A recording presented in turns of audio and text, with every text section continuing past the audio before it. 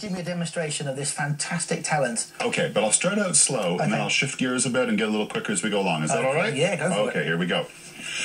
To be or not to be, that is the question. Whether it is nobler in the mind to suffer the slings and arrows of outrageous fortune, or take arms against deceived troubles and by posing in them, to die, to sleep no more, and by sleep when the heart can thousand shocks of flesh, as the consequence of wished, to die, to sleep a chance to dream. Others are up for endless breath, which they come, you shut off the mortal coldness, because theirs is spread the most calamity of life. For who would bear the wisdoms of time, the presence wrong, the problems, contribute the pangs, the laws, the themselves, and the spurs, the patient man of the aches, when he is himself most quite made with the bare bargain, with fires, but under real life, the dress and after death, the undiscovered assurance, one of travelers, puzzles well, makes the right brilliance as we have them, flies we know of. This conscious make on this individual and sickle back as unbridged epithets, their crystal lines of action.